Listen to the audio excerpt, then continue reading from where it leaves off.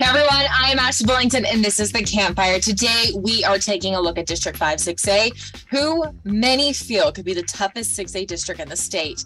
After realignment, this district consists of Allen, Braswell, Geyer, Little Elm, McKinney Boyd, Prosper, and Rock Hill. Rock Hill moves up from 5A to 6A, and their reward?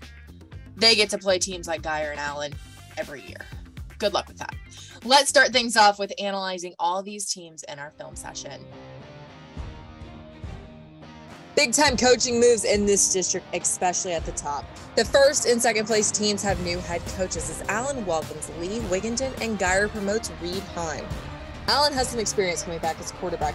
Mike Hawkins returns along with tight end Steven Gorski and running back Devin Turner. The Eagles defense should keep them in the running for a title as they are led by Zina Umeazulu. At Geyer, the Wildcats have the best quarterback in the state in Jackson Arnold as he hopes to lead Geyer to their third state title game in 4 years. They will be looking for a running back, but their defense will be led by the Bowen brothers. Prosper should be in the mix again for district titles. They return 3,000-yard passer Harrison Rosar. The Eagles should also be strong in the trenches on defense. Looking for a dark horse, how about the McKinney Lions? They bring over Keldrick Luster from Frisco Liberty as quarterback and have what some think is the best running back in the class of 24 in Brian Jackson. McKinney Boyd replaces Joe McBride with Daniel Foster as head coach, and they will bring back running back Sheldon King and quarterback Ryan Shackleton. Denton Braswell should also battle for a playoff spot. The Bengals have a couple of the best defensive backs in the district with Dylan Smith and Bryson Cornelius, but they do lack depth.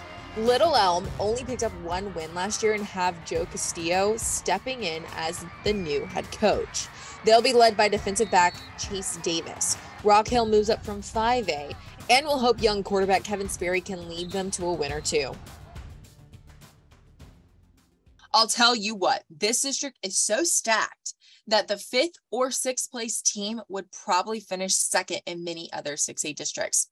All right, let's dig even deeper into 5-6A as we bring in our Inside High School Sports Insider, Matt Diggs, along with producer Ward Fasold for our district breakdown. All right, it's district breakdown time, and we are talking 5-6A with my main guy, Professor Diggs. Diggsy, 5-6A, in my eyes, it's no wonder these guys go far in the playoffs because they play a playoff district. They're so power stacked in this district. That's why Prosper could sneak in as the 4th team and go 3, 4, 5 rounds in the playoffs. And it doesn't look like it's going to change now because McKinney Boyds are coming up too. So talk to me about this district and what you see. Yeah, I mean, we're feeling very patriotic as we're nearing the 4th of July and thinking of fireworks. And when I think of fireworks, I'm thinking of 5-6A because this district, as you highlighted in your open, is just incredible. I mean, you're going to spend more time looking for cutting down the highlights. I think you're just going to want me to blabber for 20 minutes just so you can get the highlights of all the star players in this district in our footage reel because it is so talented. I mean, it's almost like the SEC of high school football in this district. And one thing I think is going to be an X factor when you look at this district is we have coaching turnover of almost over half of the district in this district now. So, I mean, and coaches have only been here 3 or 4 years are now considered the elder statesmen when you think of McKinney and Prosper because we have complete turnover in that. And how are the programs going to respond to their new coaches? I think you've seen it sometimes with Cedar Hill and Lancaster. Sometimes when you have that big name star coach come in, and work out for a while, it's hard to fill the shoes. And let's just recap it one time. Allen 1, Geyer 2, McKinney 3, Prosper 4, McKinney Boyd 5, Denton Braswell 6, Rock Hill 7, Little Elm 8 is my official 5-6A prognostication. And we will see you next week for 6-6A as we are headed to the home stretch, getting ready into July, getting ready for football. I can smell the AstroTurf and the field turf just cooking right now. Diggsy and Ways will have even more about this district on our social media platforms this Wednesday. Now, let's take a look at some of the athletes you should keep an eye on in this district and our players on the rise. Let's start with possibly the best quarterback in the state, Jackson Arnold of Denton Geyer. Arnold was thrown into the fire as a freshman when he was an emergency replacement for the Wildcats in the state title game. Things didn't go as planned, but since then, Arnold has been outstanding. He threw for just under 4,000 yards and 34 touchdowns with just 5 picks last year as Geyer made it to the state final again. Everyone has recruited the strong-armed Arnold for a while, but he verbally committed to Oklahoma.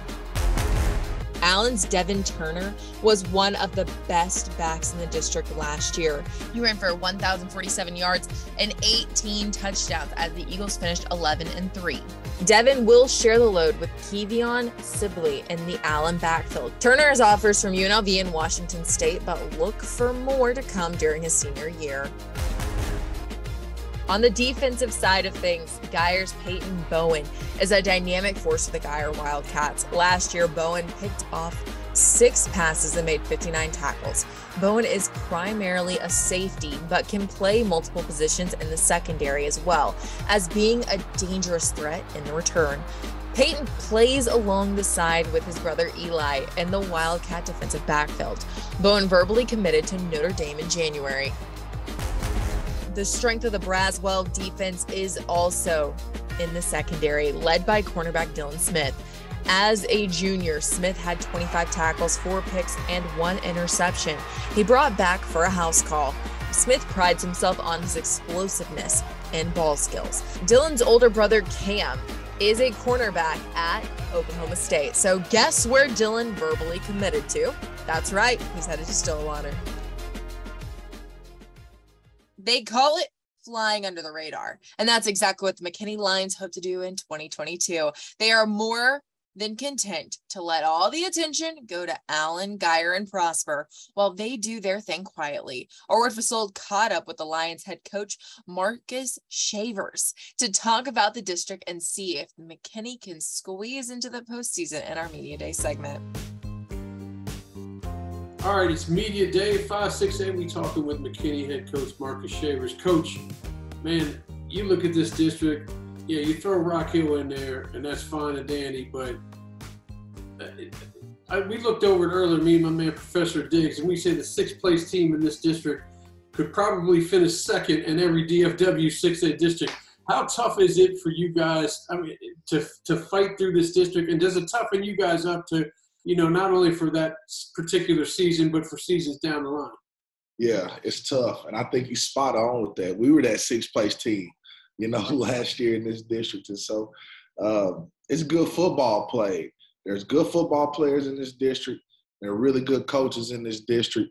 And you got to bring it every week. And I think there's a lot of parity, more parity than probably people give credit. I think our players, we all got good players. They're good players everywhere. You said throw Rock Hill into this district and nothing's fine and dandy about playing Rock Hill. I'm looking the other day, Rock Hill's got a quarterback that's got a Power 5, offers from, Division I schools, and so is a sophomore.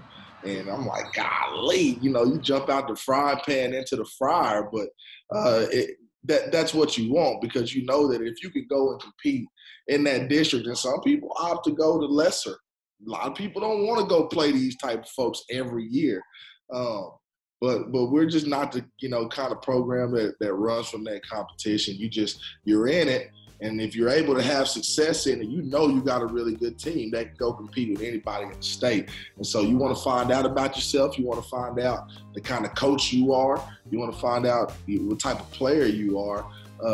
There's no better test than District 5-6-8.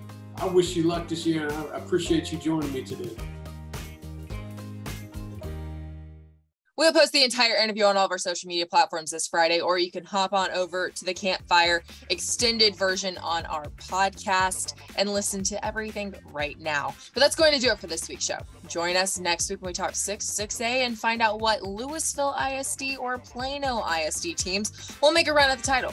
Or maybe it's Coppell's year. We'll dive into that next week. You can keep up with everything on the high school football scene on our Facebook, Twitter, YouTube, and Instagram accounts. Until next time, I am Ashley Billington, and thank you so much for watching the Campfire.